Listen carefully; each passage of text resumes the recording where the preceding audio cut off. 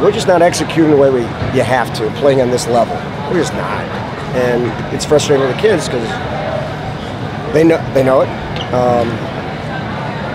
And you know, you work summer, and then okay, scrimmages look pretty good, and you're going, okay, and then, you know, Hovind is a great football team, Mentor's a great football team, and when you play great football teams, those little problems, whatever you want to say, are magnified.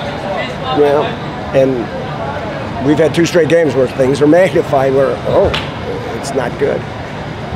So it's it's football. We have to go through the film and just go, okay, now this has to get better, and we have to look at what our guys can do and maybe what they can't do. You know, sometimes maybe you're expecting a little bit more.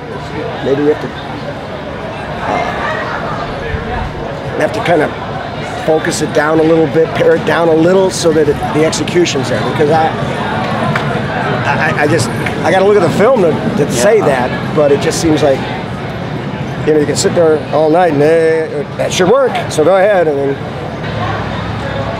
I thought the defense played pretty well, really. I mean, we had a very rare mistake on special teams. We don't usually have that problem on a snap and dropped it and that gave him a touchdown. It was like, because we usually hit it and punt it way down, and so that was discouraging because that's something we were hanging our hat on a little bit. Just get field position, come out, we make a play, we're going to get it. But we'll work on that. I mean, that just happened.